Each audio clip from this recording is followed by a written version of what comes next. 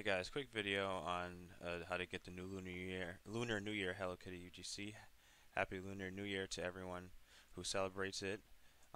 This UGC is definitely one of the even easier than last time that I thought, because this one you really only need, like, the biggest thing you need is 2,000 diamonds. Because reaching level 30, if you grinded this game multiple times already for previous UGC, you 100% have that. Serving 3,000 customers is not hard. You just have to AFK basically for maybe at least 2 hours.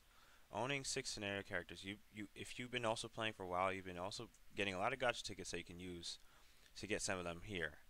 You know, you need like the 4 stars or 3 stars. As long as they're 2 stars, they count. And which is probably tied the hardest is getting the Lunar New Year cafe theme, which costs I have it. I bought it already because I have all the tasks complete. 2,000 diamonds. My bad. And some ways to grind diamonds is chests. Chests are right here. Your daily star spins that you get every reset time give you a chance to get diamonds. If you have VIP, your daily spin wheel in the town. Um, I already got these, but your the museum and the scavenger hunt for the 50th anniversary. Every week they refresh and give you diamonds. You can get diamonds here and diamonds here. And then there's always also the mini games. I never grind Kuropi's mini game. I grind Kurumis and cinnamon rolls, but they give you diamonds here too daily.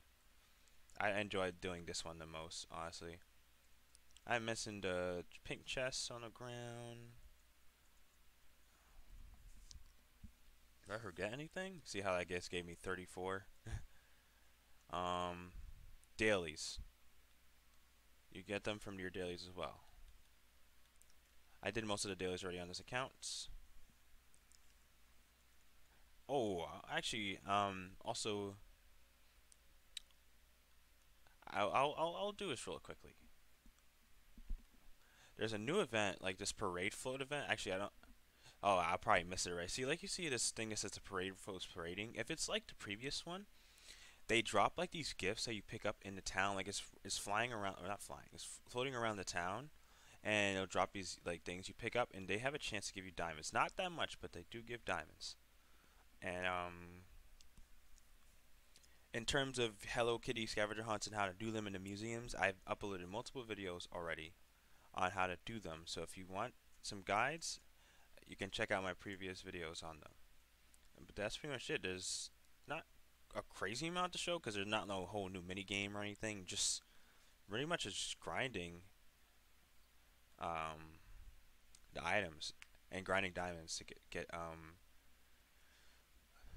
the Lunar New Year theme. Honestly, probably because so many mini games have already released, they're probably gonna do for a little while, like just grinding now with this rotation. But yeah. Anyway, thank you all for watching, and I'll see you next time.